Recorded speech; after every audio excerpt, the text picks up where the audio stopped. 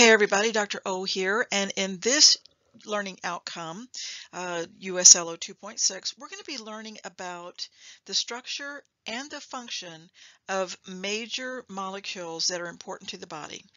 So specifically, we're going to be learning about carbohydrates, lipids, proteins, and nucleic acids. Now, these are the big macromolecules that our bodies use in order to make other things, whether that's a hormone or a protein or some sort of neurotransmitter of sorts, or just any number of things. So this is what we're going to be working with. So within each one of these, we're going to be learning about how they're created and basically what they're doing for us. So let's get started. So it behooves us at this point to understand how these big molecules that we're going to be talking about are put together. And many of these big molecules are what we call polymers. And basically, poly means many. And polys are put together by monomers. Mono means single or one.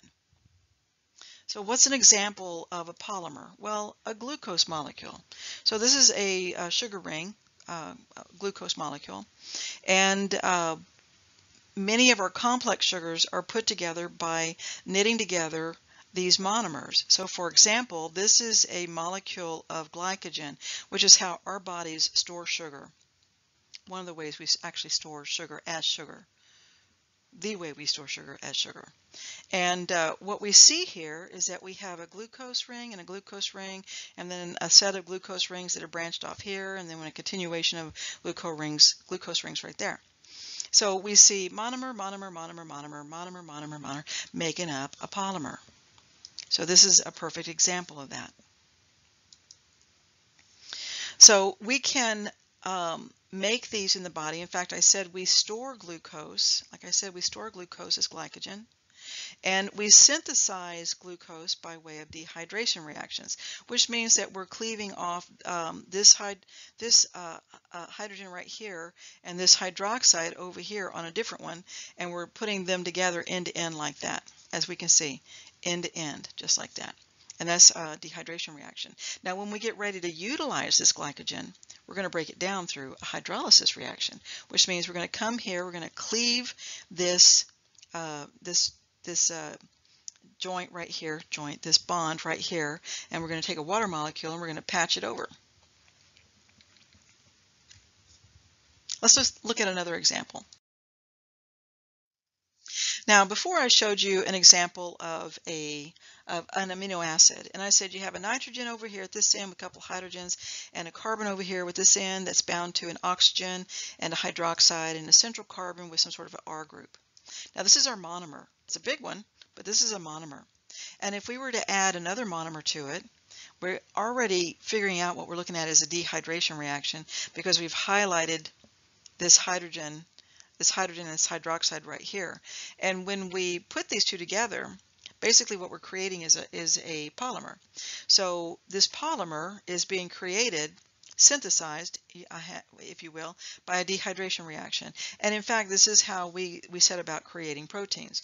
Here we've just got a couple of amino acids together, but we could very easily add another amino acid to this end, which would be analogous to this end, and create another water molecule and continue to grow our protein chain. So this is an example of a pattern that we see in the body. We just saw it in carbohydrates, and we're now seeing it in proteins. So while we're talking about carbohydrates, let's just go ahead and talk about carbohydrates. So carbohydrates are these big molecules, and they're going to include sugars as well as substances that are called starches. And they're going to be put together with the atoms of carbon, hydrogen, and oxygen. And if we look at the ratios, we're going to have about twice as many hydrogens as we have oxygens in these molecules. Typically, we're going to have a whole lot of carbons too. So we have three classes of carbohydrates, and it's based upon the number of monomers. So for example, we have a monosaccharide, which is a single sugar, so it would be a single sugar ring, such as this. And then we have a disaccharide, which is made up of two sugar rings. Di means two. Bi also means two, but di does as well. And this is an example of a disaccharide where you have two sugar rings bound together. So a polysaccharide, this is when we have many sugar rings put together. And these are going to be polymers, as the name poly implies. These are going to be polymers made up of monomers of monosaccharides. So we're going to take these sorts of molecules, glucose molecules, for example, and we're going to string them together in elaborate structures. One elaborate structure is cellulose. This is what plants make. We can think of this as plant fiber. And if we look at this, here we have a sugar ring. It's bound to this sugar ring, but it's also bound to this one. And if we look at this one, it's bound to these two. And if we look at this one, it's bound to this one over here on this chain, but it's also bound to the one before it and the one after it in its own chain. So this is an elaborate construction where we have sugar rings bound together in repeating monomers, giving us this elaborate polysaccharide structure.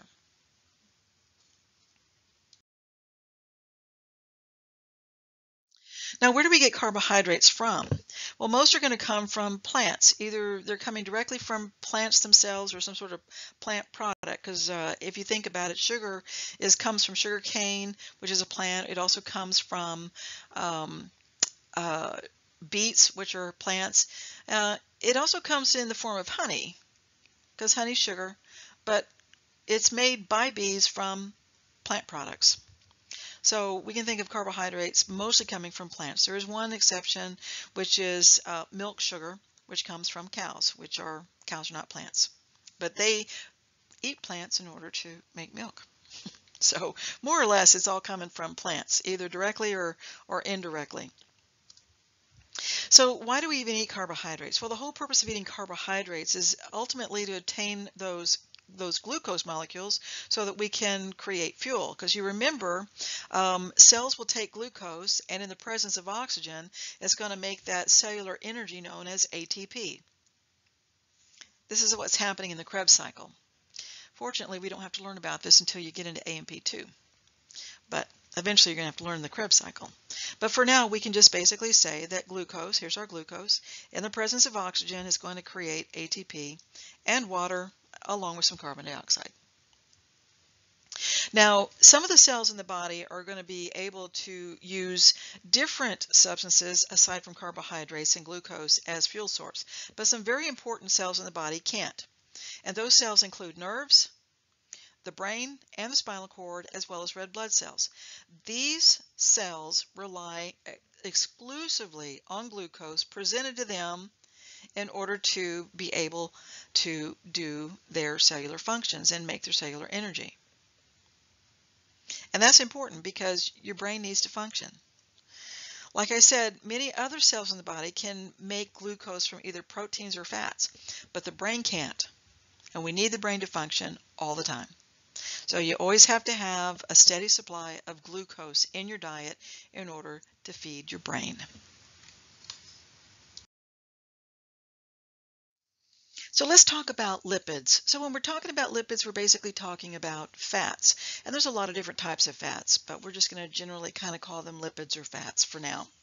Now, when we look at these molecules, what we're going to notice is that they're made up of carbon, hydrogen, and oxygen, just like carbohydrates. But the proportions are going to be a little different, and their configurations will be a little bit different as well. And their behaviors will be different as a result of both of those. Sometimes we also see a phosphate in lipids, so we'll point all of that out once we get there. Now, the thing about lipids, which is different than carbohydrates, is that lipids don't play well with water.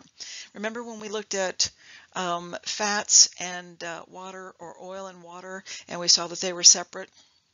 That's what we're talking about when we say that lipids are insoluble in water. Now, when we're talking about lipids, there are several main types. We have triglycerides, or neutral fats, that's what they're also called. We have phospholipids. We actually took a look at those earlier, and we pointed out that those were what are making up cell membranes, among other structures. Hey, and then we have steroids. So we have some interesting things to talk about, so let's get started.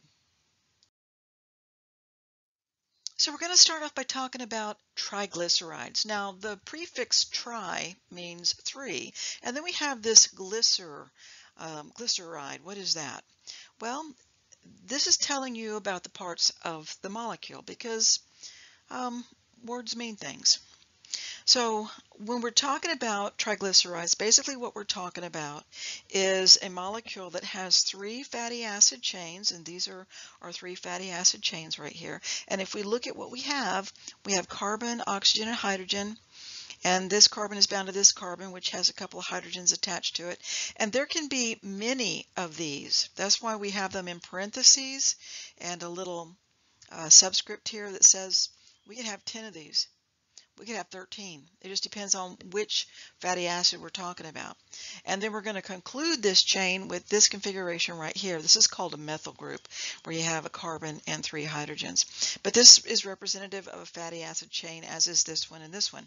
And we're going to have three of them, hence the word tri. Now, where does the glyceride come from? Well, it comes from this molecule right here, which is called a glycerol molecule.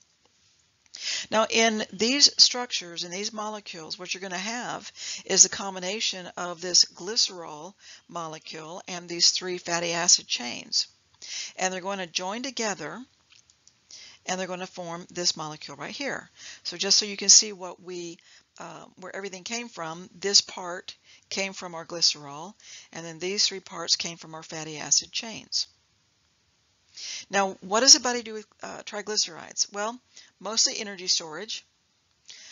Insulation is another function of fat that we put on the body or inside the body, as is protection. So you might think, protection, how is that the case? Well, believe it or not, your kidneys, which are very vital organs, are packed in fat. Not only are they protected by ribs because they're tucked up underneath the bottom part of the rib cage, they're also surrounded by fat. That's what we mean. Now, you may have heard the term saturated fat, and maybe you've heard the term unsaturated fats. And maybe you know what those mean, maybe you don't, but we're going to go over it right now. So when we think about our triglyceride molecule, we have three little fatty acid chains hanging off of there. And the configuration of those fatty acid chains are going to depend on the arrangement of the carbons and the hydrogens that are making up most of those chains. So here on this slide, we're going to be talking about saturated fatty acids. And if we look at the structure of this particular chain, we have in the middle, not including what we have at either end, but in the middle we have a carbon bound to another carbon, and each carbon is bound to two hydrogens. And we see that repeated all the way over until we get to either end. Now, when we have this sort of configuration, what we have is a molecule that has the maximum number of hydrogen atoms possible. That is, we have a hydrogen attached to every carbon in this chain. And that's why we call it saturated. That's because this fatty acid is saturated with hydrogens. Now, these type of fats have a tendency to be solid at room temperature. These are going to be your animal fats. These are going to be your butter. Butter tends to stay solid at room temperature unless you live in South Texas or Florida. Even things like Crisco have been modified so that they stay solid at room temperature. So these are saturated fats. Now, if saturated fats have all of these hydrogens, then we can conclude, even before we get to that slide, that unsaturated fats have to be absent a couple of hydrogens. So how does that work? So we can take one look at this slide and we see we have something very different. And it has to do with what's happening right here. So what is that about? Well, if we know that saturated fatty acids have all the hydrogens possible, we can see that there's something missing down here at the bottom of both of these carbons. Both of these carbons are missing a hydrogen. And as a result, because remember, each one of these carbons wants to have an octet in its valence orbital. And in order to achieve that, it has to share some electrons somewhere, so it's going to end up sharing an additional pair of electrons with each other. And that's what we see represented here with these two lines. This represents a double bond, the sharing of 4 electrons between these 2 carbons. Now, what's happening here um, is that once you have the presence of these double bonds, it's going to change the physical characteristics of this fatty acid. And the most noticeable one is that the fatty acids here are going to be liquid at room temperature. So what are we thinking? Well, we're thinking corn oil, olive oil, walnut oil.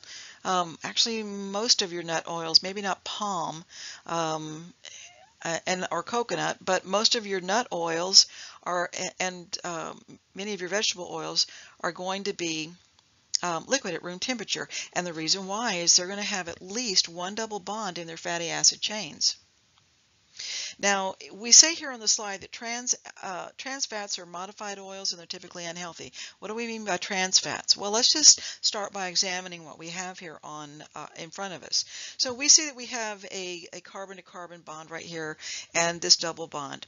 What a double bond does is it basically holds all the atoms that are attached in that bond and 2 atoms that are involved in that bond stationary. So what do I mean by that? Well, what I mean is that in this particular carbon, these 2 hydrogens can spin around this carbon like the blades of a propeller. But because we have this carbon-to-carbon bond right here, each of these hydrogens are stuck in their position because this double bond doesn't allow for any spin between these 2 carbons. So when we have these 2 hydrogens stuck in the up position, this is what we would call a cis configuration. Body likes that. That's healthy. But if we had this hydrogen pointing down, now we have a trans configuration. And the body doesn't like this. Body has a little trouble dealing with this one. And it's unhealthy for the body. So we don't typically like to go with trans fats in our diets. But what the takeaway is from this slide is that we want you to have an understanding of what is involved when we're differentiating between trans fats and unsaturated fats. And the difference is that a saturated fat has all the hydrogens that it can around its carbons, and in an unsaturated fat, not only are we absent at least two hydrogens, but we're going to have a double bond, which is going to create this kink or bend in our fatty acid. So let's talk about steroids. And yes, steroids are lipids. So what is a steroid? Well, it's a type of a molecule that consists of 4 interlocking rings, and it has a basic structure like what we see here. So what are we looking at here? Well, I'll tell you, at each one of these corners is going to be a carbon, and each one of these carbons will have 2 hydrogens bound to it. And then at this corner where you have 3 lines coming off, there's a carbon there, and there'll be 1 hydrogen bound to it. So basically what we're looking at are rings of carbons with some hydrogens hanging off of it. And it's easier to see the structure like this than to actually draw it with all those carbons and hydrogens in place. So this is a chemistry shorthand notation so that we can get an idea of what the structure looks like without being distracted with all the things hanging off of it. So that's what we're looking at. So what's the body doing with steroids? Well, it's doing a lot of things with steroids. When we think about common steroids in the body, cholesterol is one of them. Let's bring up cholesterol. So there's the structure of cholesterol. Now cholesterol has the 4 ring structures, and we'll notice that there's a little variation right here. We have a double bond between these 2 carbons, but that's okay. A little variation we can handle, but it's easy to see the lineage of where the molecule comes from because of the basic structure of the 4 rings that are in place. Let's look at vitamin D. So we're going to see a little bit of variation in vitamin D as well. So we have a double bond right here, and we have an open structure right there. That's not a big deal. We can still tell that vitamin D has come from this 4 ring structure, which is why it's classified as a steroid. And we have a variety of steroid hormones in the body. So for example, the sex hormones, testosterone, estrogen, progesterone, all of those are steroid-based hormones. So let's take a look at one of them. Here we have progesterone.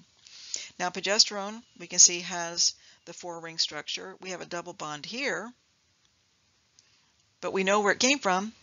It came from this, the basis of this, to get this. Now what's progesterone doing for us? Progesterone is basically helping maintain the uterine lining in a female, and if there's implantation of a fertilized egg, it'll maintain the pregnancy. That's pretty amazing. So let's see, what is vitamin D doing for us? Well, vitamin D helps us with a few things. One of the things that it helps us do is manage our calcium levels, but it also seems to play a role in helping modulate neurotransmitters and control mood, prevent us from being depressed. So slightly different structures having huge differences. What about this steroid hormone right here, aldosterone? Well, we can see very similar to progesterone, just a few additional things hanging off, slightly different configuration. And aldosterone is the primary hormone that's used to manage fluid balance in the body. It goes to work in the kidneys, moving sodium around in order to move water around. Just a tweaking of that molecule has a really different structure, different function in the body. Very similar structure as progesterone, but very different function overall in the body. And then we also said bile salts. Here's bile salts right here. This is cholic acid, it's one of the bile salts. So these are put together by the liver. They're stored in the gallbladder until we need them to digest fat. So this gets released into the intestinal tract. And what these do is they help break down the big globs of fat into small globs of fat so that our enzymes can break it down into things that we can utilize. So all coming from this steroid base of this 4-ring structure, but just these 5 right here, very different uses in the body. Perhaps of all of these, the most important steroid is cholesterol, and the reason why is because cholesterol ends up being the foundational building block for everything else, whether it's vitamin D, all the various steroid hormones such as progesterone, estrogen, testosterone, aldosterone, cortisol, just to name a few, as well as all the bile salts. Now, another important thing that cholesterol is doing for us is that it's providing some important structure to cell membrane. Now, why do we need that?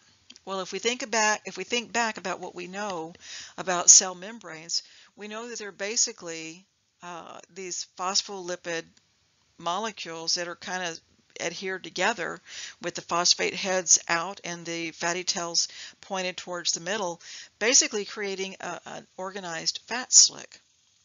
Now, as we know with most fats, they're very fluid and flowy, very oily, in fact. And that doesn't make for the greatest membrane in the world. So what the body does is it'll insert cholesterol molecules in there, and that helps give that plasma membrane some rigidity and helps hold it together and give the cells some shape. So do we need fats? Do we need steroids? Absolutely we do. We just don't need too many.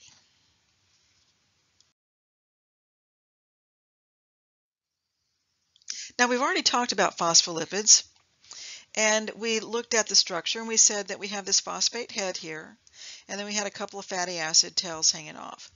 Now technically what we have here is a glycerol molecule with 2 fatty acids hanging off of it. If we had had a 3rd fatty acid hanging off of it, we would have called it a triglyceride. But instead of another fatty acid, we have this phosphate group. And for that reason, we would call a phospholipid a modified triglyceride. And as we've already studied, the phosphate heads bear a little bit of a charge, which makes them hydrophilic. And the fatty acid tails are hydrophobic. And this configuration makes it perfect if we want to organize a cell membrane in a water environment, which is what we do. So let's talk about proteins. Now, when we're talking about proteins, we're talking about structures that are going to make up about 20 to 30% of all cell mass. That's quite a bit. And when we think about the biological molecules, the organic molecules, the carbohydrates, lipids, and proteins, proteins are going to have more varied function than any of those other molecules. So we know that carbohydrates are all about energy, giving us energy. The thing we didn't talk about with carbohydrates is that carbohydrates are also used as signaling molecules. They'll be put on the surface of cells to act as a form of identity, like a name tag that says this belongs to Rebecca, or maybe this belongs to you, and that lets our immune system, for one, know that either we're dealing with a cell that's friendly to us and part of our body, or not, which is an important feature that the immune system has to be able to exhibit, to recognize self. So yeah, carbohydrates are used for that as well. Just a couple of different functions there. When we talked about lipids, we said, well, lipids could be used as a fuel storage mechanism. Yeah, that's true. They could be used as hormones. We saw that. They could be used as cell membranes. So we talked about a few more functions that lipids were performing for us. But when it comes to proteins, we're looking at a lot of different functions. So, for example, proteins can be structural. Our hair, our nails, our skin, our bones, these are all made out of proteins, in part, not entirely, but in part. Our red blood cells are made out of proteins, in part. That's what hemoglobin is. The enzymes that we use to do anabolic and catabolic processes, those are proteins. Many of our hormones, in fact, most of our hormones are proteins. Our muscles are made out of proteins. So all very different functions, and I'm just giving you some of them. There's more because I actually said one more than's on this slide. So there's a lot of different functions that proteins are doing for us, more so than any other cell molecule type that we're going to look at. So when we think about the atoms that are making up proteins, it shouldn't come as a surprise that we're going to have carbon, hydrogen, and oxygen. Now, we've already looked at proteins once, and we learned that nitrogen is also a component of all amino acids, which means that it's going to be a component of proteins. And sometimes we have sulfur. Sulfur is a component of some amino acids, which means it'll show up in proteins, as will phosphorus. But mostly, we're looking at carbon, hydrogen, oxygen, and nitrogen. Now, when we looked at dehydration reactions, we used the combining of two amino acids to give an example of that process in the body. And so from this, we were able to determine that we could take the monomers of amino acids and put them together to create polymers of proteins. Now, where the amino acids come together, that's a special type of bond, and we call it a peptide bond. And we'll look at that once we actually start knitting amino acids together, because we are going to be doing some of that. Now, when it comes to proteins, the function of a protein is going to be due to its shape. In fact, that's so important, I'm going to say it again. When it comes to proteins, the function of a protein is going to be due largely to its shape. Now, when we talk about crafting a protein, there are several structural levels that we have to go through. One of those is going to involve making sure that we have the right amino acids in the right sequence. And then once we make this really, really super long chain of amino acids, we're going to give it one folding pattern. And then once we get done with that, we're going to give it a second folding pattern. Starting to get a little complex. And then once we're done with that, we're going to take that protein and we're going to drop it into a complex of other proteins that are just like it. And now we've got a functional unit. So it's the string of the amino acids folded twice and then placed with other functional units of protein in order for us to have a protein that functions the way that we want it to. So how important is this? Well, let me give you an example. Here we have a protein that naturally occurs in nature, and then here's a variation of it. Now, that doesn't look like a great big difference that happened here, and in fact what we have is still the same amino acids in the same sequence, but we have a little bit of a change in the folding pattern. We can see that we've lost one of our helix because it's absent here, and we've instead gained some sort of a weirdness bit over here. So what's the difference between these two proteins as far as function? Well, nothing with this one. This one is normal. We expect to see this one in nature. But this one can eat your brain. This one is called mad cow disease.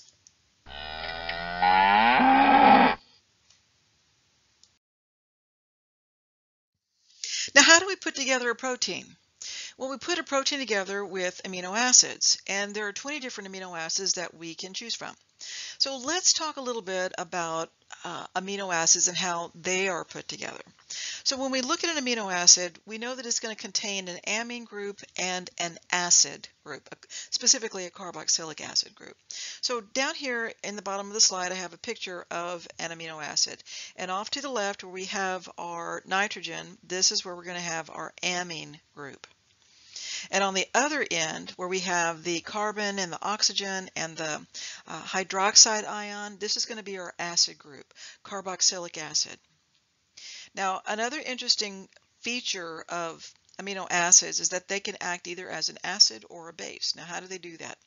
Well, it has to do with this hydrogen right here, because this hydrogen doesn't always like to hang out right there with that oxygen. It can run off and provide a proton to some other molecule, in which case our amino acid has acted like an acid and been a proton donor. Or once that spot has been vacated, now we have this empty spot where a hydrogen ion can show up, and now our amino acid is acting like a base. Now, most of the time, this hydrogen doesn't like to hang out here with this oxygen. It would rather come over here and hang out with this nitrogen. Now, when it does that, it's going to leave behind its electron, because remember our buddy, the oxygen, it's an electron hog. And it's going to be hanging on to that electron most of the time anyway, so hydrogen just is like, well, see ya, bye-bye. I'm going to go hang out with my nitrogen friend. Now, when it shows up at nitrogen, it's going to be bringing with it its proton, which means now we're going to have a slight positive charge over here on this end of the molecule. Now, if we look at this, we have basically created some polarity with this move. So we now have a slight positive charge in our amine area and a slight negative charge in our acid area. And this means that this amino acid can now integrate easily into water. It can dissolve into water because, you know, water likes to welcome in things that have some sort of a charge to it, or maybe even just a polarity or a positive or negative region somewhere across the molecule. And this certainly fits the bill. So this is how our amino acid ends up acting like an acid or a base, because now that we've vacated this right here, we now have created a spot for a hydrogen to come and occupy, and that means now our amino acid acts like a base. Typically, the hydrogen is not going to go over here. This hydrogen will actually leave the molecule and go somewhere else, and kind of leaving a deficit right here. And in that way, our amino acid can act like a base. That's really what's happening. Now, I said that we have 20 different amino acids, and how is it that we can end up with 20 of them when all of them are going to have an amine group off to the left and a carboxylic acid group to the right? Well, it has to do with this group right here, the R group. It is the R group, this side chain, that gives the amino acids their identity.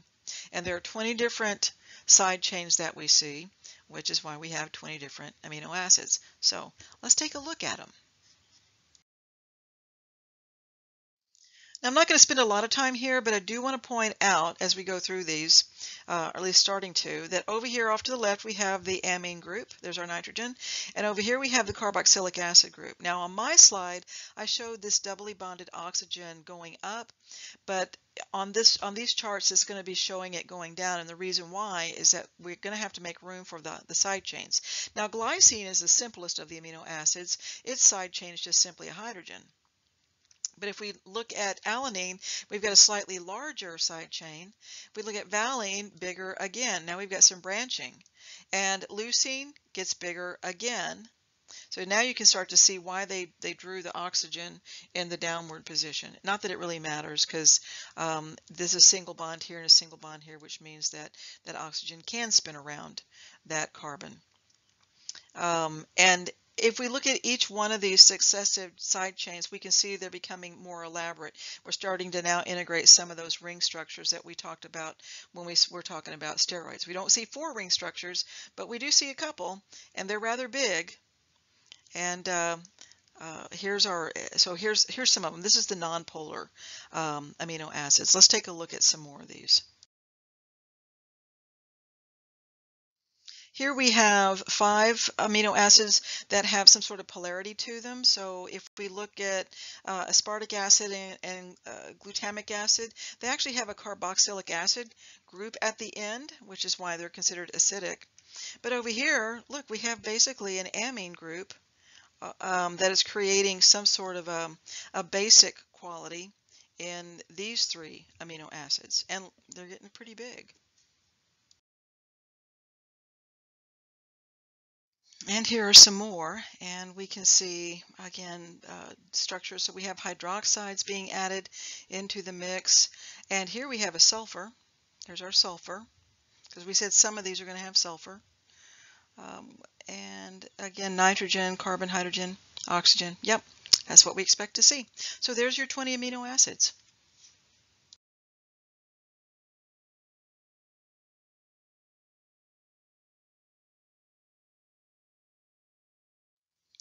Now we said earlier that amino acids are bound together by what are called peptide bonds. So let's actually look at the creation of a peptide bond. Now we have 2 amino acids over here on the left. And if we look at how they're oriented, in both cases we have the amine group off to the left and the carboxylic acid group off to the right. Side chain is up. All right, now in order to merge these two, we're going to be doing a synthesis reaction. And we know that a synthesis reaction is going to involve dehydration. And we can already see what our targets are from each one of these amino acids. We've got this hydroxide that we're going to take off, and we have this hydrogen that we're going to take off. Because remember, we have to create a spot where these two amino acids can merge. So a dehydration synthesis is going to allow the acid of one amino group to bond to the amine of the other group, and we're going to make that happen by removing a water molecule. So let's go ahead and remove the water molecule, and we have merged our 2 amino acids. Now where they come together, which is at the carbon of the carboxylic acid group of one amine and the nitrogen of the amine group of the other amino acid. I think I said amine a minute ago. So the carboxylic acid group of this amino acid and the nitrogen from the amine group of this amino acid, where these join together, this is what's called a peptide bond. So that's how we merge amino acids. We take away a hydroxide from a carboxylic acid, a hydrogen from the amine, and then we create that peptide bond. Now we have this labeled as a dipeptide. Di means 2, and it's because we put 2 of these little amino acids together. And when we start stringing them together, we call it a peptide. Initially, the joining of amino acids is called a peptide, and that's if we just have a few together. So we have a dipeptide. If we were to add a 3rd amino acid, we would have a tripeptide. If we add any more than that, we would call it a polypeptide, and it would remain a polypeptide until we got to about 80 or 100 amino acids in a chain. At that point, we would call it a protein. Now, some proteins are as small as 80 to 100 amino acids in a chain. Some are as large as 2,000 amino acids in a chain. In the body, for us, most of them are going to come in somewhere around 1,000, usually less than 1,000. But we do have some proteins that have about 2,000 amino acids in their chain, and that's a lot because those amino acids have to be in the correct sequence in order for that protein to work correctly. That's a lot to keep track of. All right, so we've talked about our dehydration synthesis. What if we wanted to break down this peptide bond? What would we do then? Well, that would be a hydrolysis reaction. And in this case, we're actually going to have to take a water molecule and add it into the reaction in order to break up the peptide bond and replace those vacated bonds with the hydroxide and the hydrogen. So there you have it, a little bit about peptide bonds. Now, when we started this section on proteins, I really leaned into the importance of the structure of protein with regard to its functionality.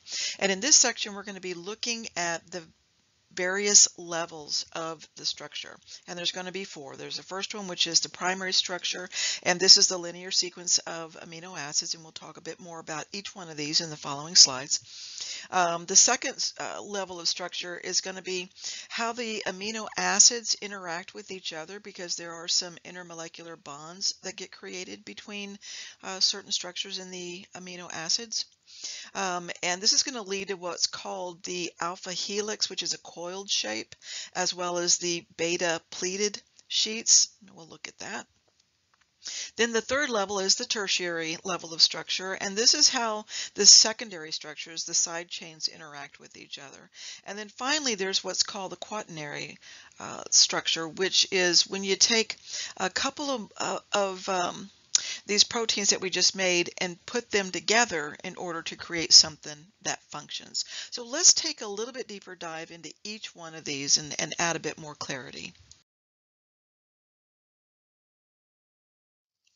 Now, as I said, the primary structure is going to be that linear sequence of amino acids. It's basically the amino acids in a specific sequence according to how our DNA says this recipe should read.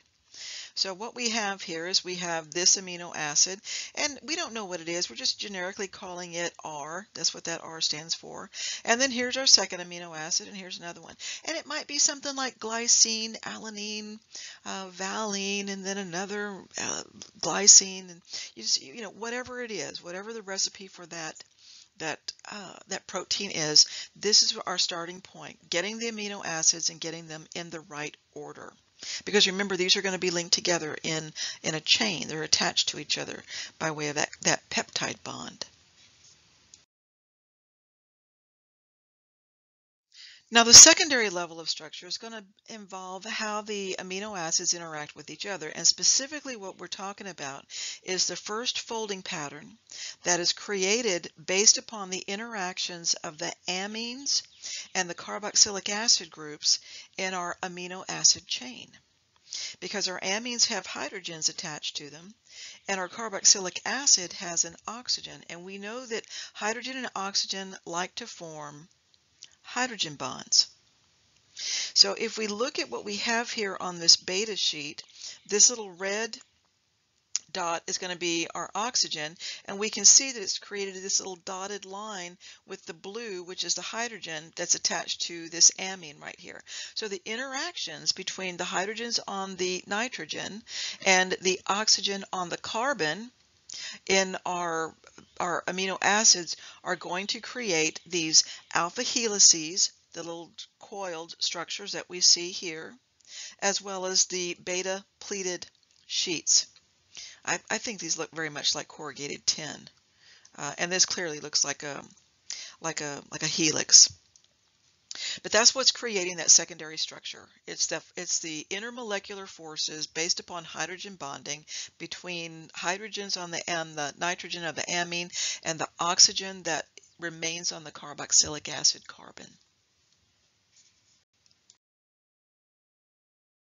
Now the third structural layer is going to be the tertiary layer, and this is how the secondary structures interact. What do we mean by that? Well, this is the second folding pattern, and it's going to be based on the interactions of the side chains, those R groups that we looked at. And these are also going to form hydrogen bonds. We don't get to see that in the picture, but they're going to do the same thing that we saw, that the hydrogens of the amine groups and the oxygen on the carboxylic acid groups doing. They're going to create a second layer of folding because they're going to interact with each other. Now at this point, we could have a functional protein. It might not be a great big one, but we could have a functional protein. But typically what happens is that this tertiary structure ends up becoming a part of a complex of proteins, and that leads us to our fourth and final layer of structure. So let's take a look at that. Now, as I said on the previous slide, it's very possible that the tertiary layer could be the final destination for a particular protein. It may be a small protein that does just fine without being part of a complex of proteins. But if But we do find that many proteins do have to function as part of a complex, and that's where this quaternary level of structure comes into play. So the quaternary structure is we basically made our protein and we folded it up twice, and now that's going to be added to at least another protein, maybe another 3 proteins, in order to create this structure that now becomes functional. So what you're seeing in this picture is that you have a tertiary structure here, tertiary structure here, and then one in back, and then the other one in back. So in this particular protein, we actually have 4 proteins. What we mean here by polypeptide is a number of amino acids in a chain, and we don't know how many amino acids there are there.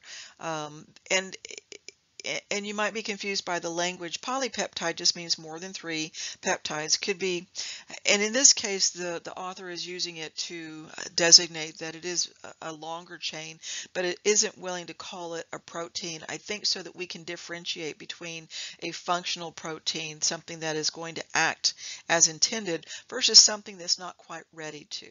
So I would use the word protein here instead of polypeptide, but they could be used interchangeably. What the author is trying to tell you is that we're going to take this unit that we just created that's not functional by itself, add it to another 3, and then we get our functional protein. That's what's trying to be conveyed here. Chemistry is so much fun when it comes to the semantics. So now that we've had the tour of what it takes to make a protein and have an understanding that there's folding patterns that have to be put in place, as well as the specific chain, that leads us to understand how that structure really influences how that protein behaves. Now when we look at proteins, we're going to see 2 general categories based upon their shape. One is going to be a fibrous protein, and the other one is going to be globular or globular. So what is the difference? Well, let's start off by talking about the fibrous proteins. These, as the name implies, are going to be strand-like structures, typically water insoluble. So even though we know that some proteins can be absorbed into water, many of them are going to be folded in such a way that those little charged areas are going to be tucked inside the protein. And so what's on the outside, the part that would have to work with water, would actually have no charge and make them more like a lipid. And that would not allow them to play nicely in water. So fibers are going to be structural proteins, strand-like proteins like we think of. Most of these proteins are going to have a tertiary or a quaternary structure, but not necessarily. And when we think about fiber structures, what they're doing for us is they're creating some sort of mechanical support. And the reason why is that they have tensile strength to them. They can be compressed a little bit, but the big payoff with these structures is that when you tug on them, they just have a lot of strength. So what sort of examples can we give in the body where we would find these fibrous proteins? Well, keratin. Now you might not know this yet, but keratin is the protein that's found in your hair, in your nails, in your skin. So pretty tough stuff, that keratin. Elastin. Elastin is found in your skin. It's also found in ligaments and tendons. So it's very tough stuff. Collagen. Collagen is the single most abundant protein in the body. That's saying something. And we find collagen everywhere. It's in your skin. It's in your bones. It's in pretty much all the tissues because of the type of strength that it gives to our physical substance. And then we have certain contractile fibers. So for example, the covering of muscles known as fascia has the ability to contract. And we're going to find a great deal of collagen covering muscle. So let's take a look at some of these. So actually this is keratin right here. It's clearly an alpha helix structure. So it's got a lot of spin to it. Now, if we're talking about the alpha helix structure, where does that come in? Does it come in at the primary level or the secondary level or the tertiary level? Well, it comes in at the secondary level, because remember, secondary level, that first folding pattern, is what gives us the alpha helix or the beta sheets. So what we're looking at here with keratin is, at least these strands, we're looking at the secondary structure. We don't see a tertiary structure here. But as we said, most will have a tertiary structure, but not all. This is elastin. Do we see a secondary structure, a tertiary structure? What do we see here? Well, I can see some beta sheets here. Looks like we have a little alpha helix business there. And it almost looks like, based upon coloring, we have maybe one protein here and maybe another protein here and maybe another one there. So maybe we are looking at a tertiary structure, maybe even a quaternary structure. And here we have collagen. So I see alpha helices, I see beta sheets. Yep. Okay. So let's look at the globular proteins. Now, globular means rounded, so what we're looking at here are going to be compact, spherical, water-soluble structures that are sensitive to environmental changes. Now, sensitive to environmental changes, what does that mean? Well, it basically means that based upon what's happening around the protein can respond by altering its shape. So that sounds like a foreign concept, but let's think just about what you know about blood. We know that blood likes to carry oxygen to deliver it from the lungs to the tissues. Now, how does it do that? Well, within the protein structure of hemoglobin, there's a little area where the oxygen can sit. And when oxygen sits there, it actually causes that globular protein to change shape. So that's a perfect example of having a globular protein be sensitive to environmental changes. Typically, these are going to have a tertiary quaternary structure, and they're going to have specific functional regions, which we call active sites. Now, I referred to active sites when we were talking about the enzymes, and I said that our substrate, whether it's a big molecule or a couple of small molecules, are going to sit in the active site. And that's where some work is going to be done. So here we see this functional area, the area of the protein that's capable of doing some work, being listed as the active site. And remember when I talked about vitamins and minerals, and I said they help out with enzymes? That's because those vitamins and minerals will also partially occupy the active site to ensure that there's a better fit between the active site and whatever that target molecule is for that active site. So what are some examples of globular proteins? Well, antibodies. You know, the things that are part of our immune system that help us fight diseases, those are actually globular proteins. Many of our hormones are globular proteins. We have molecular chaperones. Now, what is a molecular chaperone? Well, remember when I was talking about the structure of proteins, and I said there's a particular folding pattern that has to happen at the secondary level as well as the tertiary level? Well, those don't happen by magic. There are actually some proteins there that are called chaperone proteins that will help assist in the folding pattern. That's what I mean by that. And then enzymes. Enzymes are also going to be globular proteins. So let's take a look at some examples. So for example, this is an antibody. And an antibody has a number of protein strands involved. We can easily see one is here, one is here, and one is here. And even in this particular image, the author is telling you that right here is the active site. So when this antibody goes up to a pathogen or such as a bacteria or a virus, it's going to attach to it right there, or maybe over here. But typically somewhere out here on one of these upper structures. That's the active site. This is insulin. Insulin is a hormone. And we can clearly see that we're looking at a quaternary structure because here's a protein and here's another protein and here's another protein. So this is an example of a protein that's a globular structure.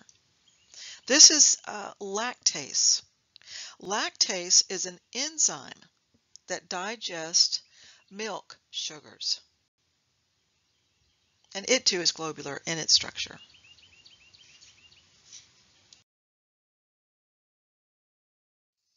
So this is the last topic in this unit. This is going to be the last of the organic molecules, nucleic acids.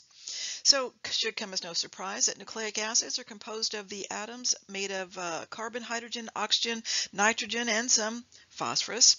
And these are going to be the largest molecules in the body. These are going to be bigger than the proteins that we just studied.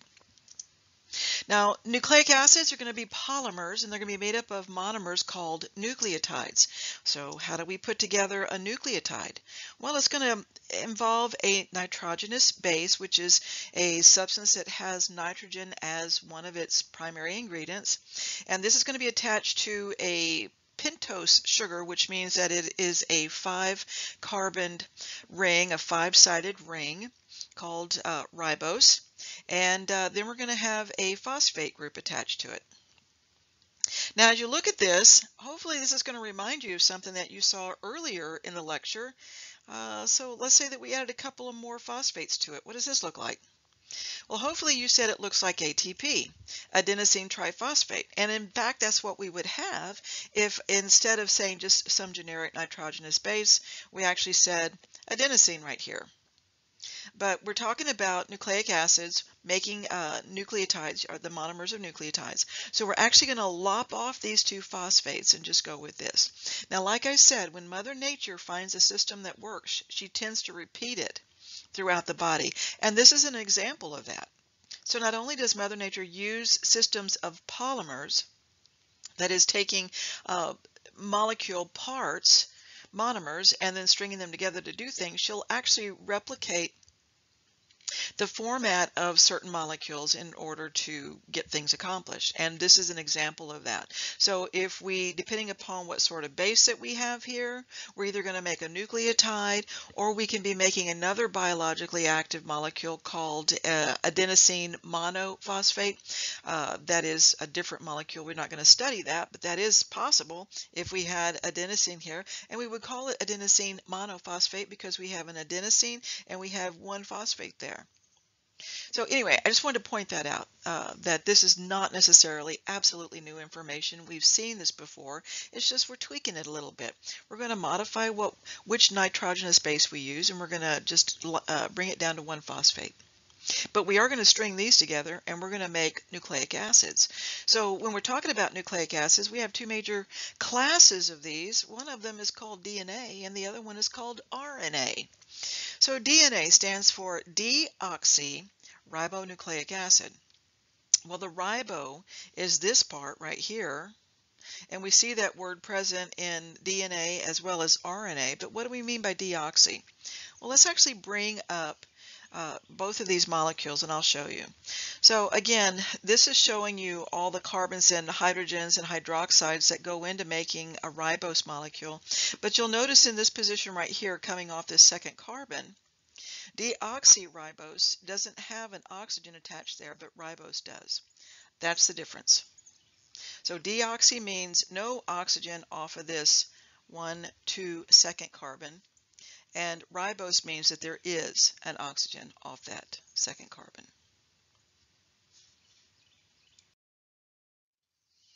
Now, nucleic acids, when we think about DNA, what is DNA doing for us? Well, DNA is going to hold the genetic information that tells us how to produce proteins. Basically, our DNA is a big cookbook that contains all the recipes on how to make proteins. That's what it is. And if we look at the structure of DNA, it's going to be 2 strands of nucleotides forming chains, and those 2 strands are going to be held together by hydrogen bonds, and that's what's going to give it that helical twist. Now that shouldn't come as any surprise to us, because as we learned in how to make a protein, it is the intermolecular forces between different molecules from those strands of monomers, the strands of the nucleotides, that are going to create this unique twist that we see.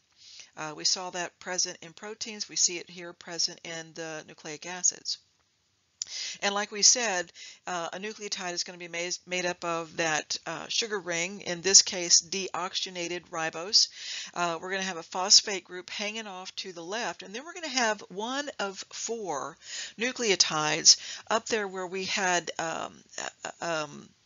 adenine when we were talking about ATP. We could have adenine, but we could also have guanine, or we could have another one that's called cytosine or thymine. So let's bring up pictures of each one of these, because I'm making a distinction here between a purine and a pyrimidine. So let's see what the difference is. So our purines are going to be adenine and guanine. Now, the thing that we notice that's similar about these two molecules is that each one has a carbon ring that forms the base of its structure. Whereas pyrimidines are just going to have a single carbon ring as the base of their structure. And then whatever is coming off of those, whatever attachments we have to either that double carbon ring or the single carbon ring, that's what's going to give identity to our molecule. So these slight variations create a difference in behaviors because we have different types of molecules there. But these are going to be the four.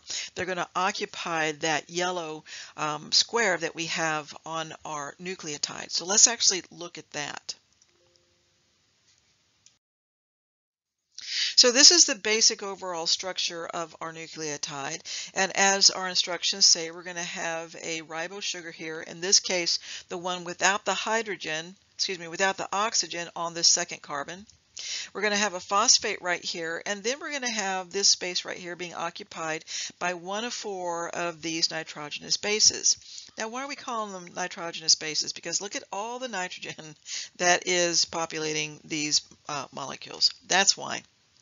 So we could have, in this position, we could have adenine, and that's what we saw when we were talking about ATP, was adeno triphosphate, because we had an adenine there plus two additional phosphates over here. But instead of adenine, we could easily have guanine. That could be there, or we could have cytosine, or we could have thymine. So these are going to be the four nucleotides that get put together in particular sequences that are going to make up the two strands of our DNA. Now, as stated previously, our two strands of nucleotides are going to be held together through hydrogen bonding. And hydrogen bonding is going to occur based upon which nitrogenous bases are going to be paired together. And the rules of putting those pairs together are real specific. And in fact, we call it complementary base pairing rules. And these are the rules right here. That you always have A and T going together, which means adenine and thymine. And you always have guanine and cytosine always going together. Now, if we bring these up and take a look, we can almost see why that's the case. It has a little bit to do with real estate. So, for example, this is a very big molecule, and this is a very small molecule. And as they fit together, this basically minimizes the space that exists between the two strands. Also, it allows for hydrogen bonding to occur between these two molecules. And if we look at guanine and cytosine, we're going to see the same thing. So basically, the way that this all works out is that the optimal hydrogen bonding occurs between a pyrimidine and a purine, and it works out best if it is between the pyrimidine and purines, adenine and thymosine, and guanine and cytosine. This is a great image because it shows you the interaction that's happening between adenine and thymine. And if we look at this image, we can see that we have this big purine and our small pyrimidine and the hydrogen bonds that are existing. And they just so happen to line up. So lovely. Now, what about cytosine and guanine? Well, here's another image. So here, just to show you, we have our adenine and thymine, just like what we have in this image. And over here, we have our guanine and our cytosine, and we can see that there's actually 3 hydrogen bonds that exist between those because of how the branches that we have coming off of our carbon rings and how everybody lines up. So that is how these base pairs come together, and that's why it is so specific. It has to do partly with real estate. You don't want to put two big clunky ones next to each other, so it makes more sense to put a larger one with a smaller one, and to make sure that the hydrogens are going to line up nicely and create those hydrogen bonds. Now our other ribonucleic acid is going to be ribonucleic acid. And ribonucleic acid's job is basically to produce proteins. It's involved in all the steps needed to actively produce protein. So what does that mean as far as its relationship to DNA? Well, one of the things that it's going to be doing with DNA is it's going to go read the recipe that is housed within the DNA. And and in that way, it's going to be similar because it has to write down the recipe. So there's going to be part of the group of ribonucleic acids that are going to be responsible for reading and replicating sections of DNA. And then from there, it's going to take it outside of the nucleus and then do the replication process. So in some ways, RNA is going to be very similar to DNA, and in some ways, it's going to be very different. One of the ways that RNA is going to be very different from DNA is that it's going to be a single strand of nucleotides as opposed to a double strand. The other way that it's going to be different is that most of the activity of RNA is going to be outside of the nucleus. So when we think about DNA, DNA is in the domain of the nucleus. It does all of its replication and twisting and untwisting and reparative processes. It all happens within the DNA. RNA only replicates the section of DNA that that has the instructions for the protein the body wants to make, and then it's going to go outside of the nucleus and finish the activity. The sugar ring that is going to be making up RNA is actually going to be ribose. That's going to be the one that has the oxygen, which is different than DNA because that nucleotide is going to be absent of that oxygen on the second carbon in that carbon ring. Another difference that we see between DNA and RNA has to do with thymine. Of the 4 nucleotides, they're all going to be the same except for thymine. DNA uses thymine. RNA is going to use uracil. So we'll still see adenine in RNA, we'll still see guanine, we'll still see cytosine. But instead of thymine, we're going to not use thymine, and instead we're going to be using uracil. Now, why do we have this difference? Well, I've read about that, and it seems that the answer is that it's easier for the body to make uracil, which means that when it comes to replicating the DNA sequence in order to make protein, it's just very simple for the body to drop in a uracil. It's a streamlined process to produce it and drop it in, and it still achieves the same function that we see thymine doing as far as protein production goes. That's what I've read. So there you go. So let's say that we had a strand of DNA. It would look like this. If we replicated this exactly as an RNA, it would look like this. So wherever we had a thymine, we would now replace it with a uracil. Now, a moment ago, I said that there were a group of ribonucleic acids that are responsible for protein synthesis in the body, and here they're listed. We have messenger RNA, we have transfer RNA, and we have ribosomal RNA. These are 3 different ribonucleic acid structures, and each one has a specific job when it comes to making protein. Now, we start off with messenger RNA. And it's the job of messenger RNA to go into the nucleus and find the part of the DNA that contains the recipe, and then to copy that recipe. So the primary function of messenger RNA is going to happen within the DNA. Now it's going to take that little recipe out, and when it does, it's going to have to find a ribosomal RNA, which is this one right here. Now, it's going to present that to the ribosomal RNA. Now, it's going to be the job of ribosomal RNA to actually assemble the amino acids into the protein. The other thing that ribosomal RNA is going to do is going to read that recipe, and then it's going to have to make sure that we have all the amino acids necessary in order to start the process. Now, what it'll do, what ribosomal RNA will do, is it'll call up its buddy, transfer RNA, and it'll say, this is the recipe. Do we have the amino acids available? And transfer RNA will say, yeah, we sure do. Let me bring them to you. So transfer RNA will transfer the amino acids to the ribosomal RNA, and then the ribosomal RNA will continue to read messenger RNA and begin to assemble the protein based upon the recipe of the nucleic acids.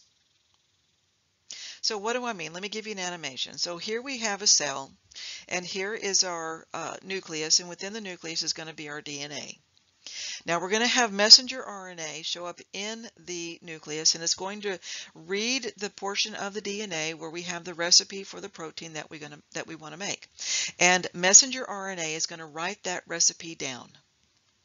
And then it's going to look for one of these guys right here, a ribosomal RNA. So messenger RNA is then going to be bringing its recipe that it wrote down over to ribosomal RNA, and ribosomal RNA will read it. And it's going to call up transfer RNA and says, hey, do you have all of these amino acids? Because I want to make some protein. And transfer RNA says, I sure do. Let me bring them to you. So transfer RNA brings in the amino acids and drops them off. And then they all get, they start to be worked on by ribosomal RNA. And ribosomal RNA, while it reads the messenger RNA, will start to assemble these amino acids in the appropriate sequence and begin making a protein. That's how all that works. Now, the act of making protein isn't something that you necessarily have to know for this unit, but I feel like over teaching this section helps make the role of each one of these different ribosomal RNAs a little more tangible, and that's why I just did that.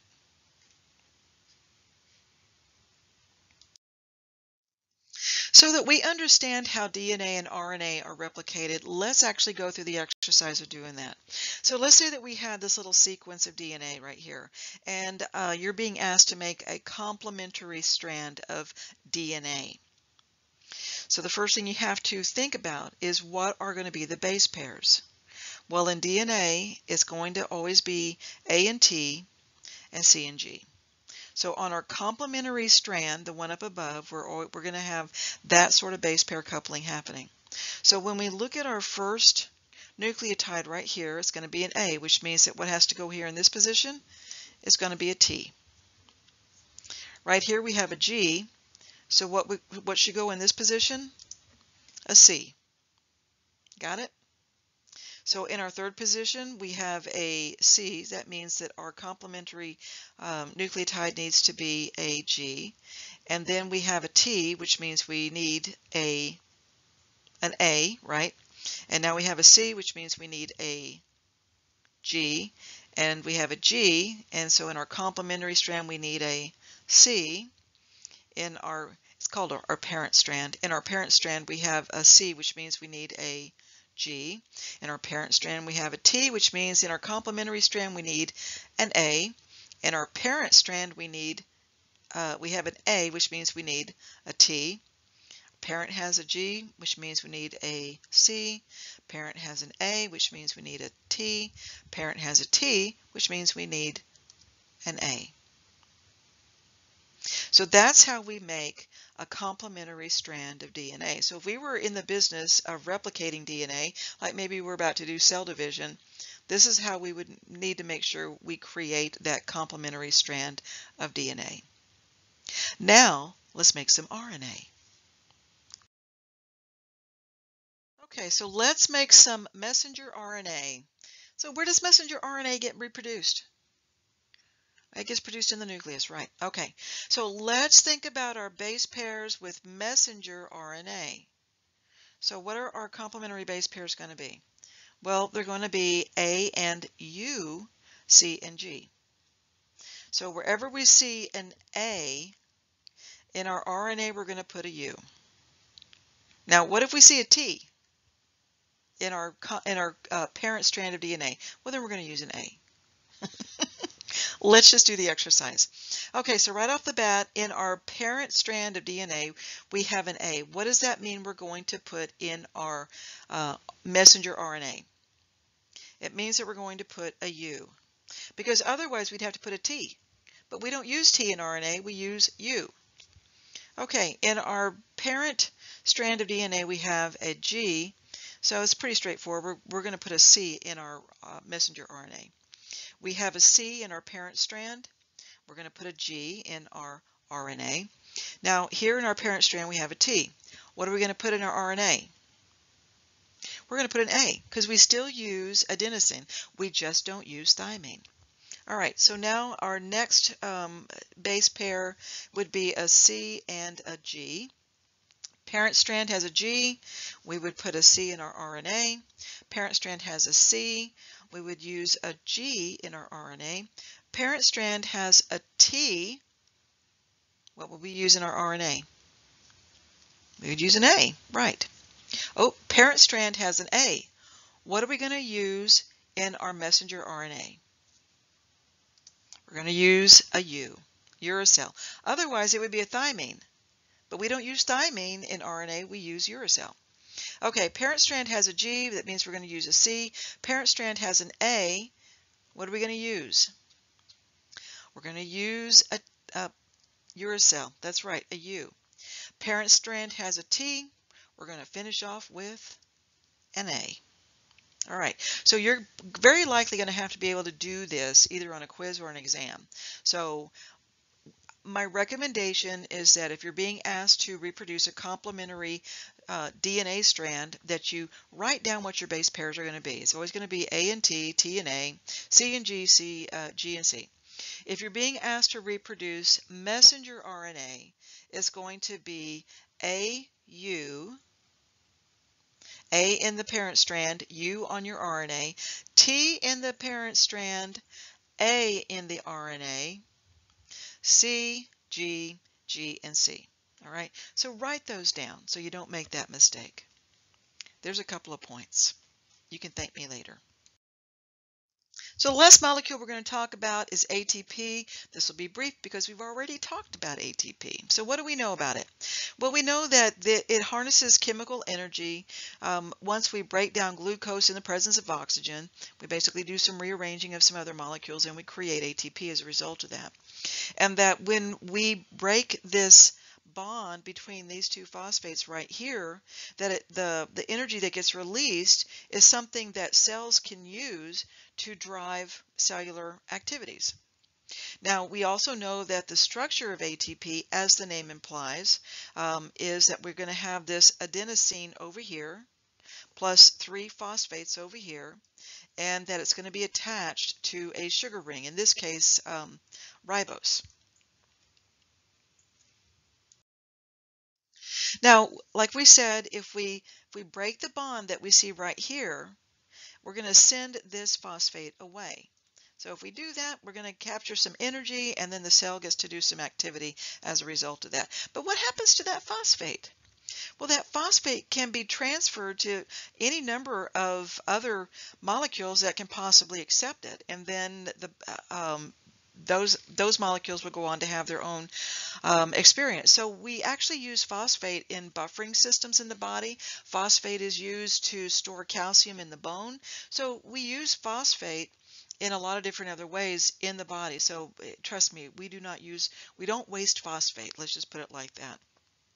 Now, at this point, our ATP becomes ADP, adenosine diphosphate, di meaning 2. So we are now left with the molecule that has 2 phosphates. Now there's a couple of things that can happen here. We can either put this structure through an enzymatic reaction and reattach the terminal phosphate and recreate ATP. The body's really good about doing that. So we recycle that phosphate that we sent packing and turn ADP back into ATP.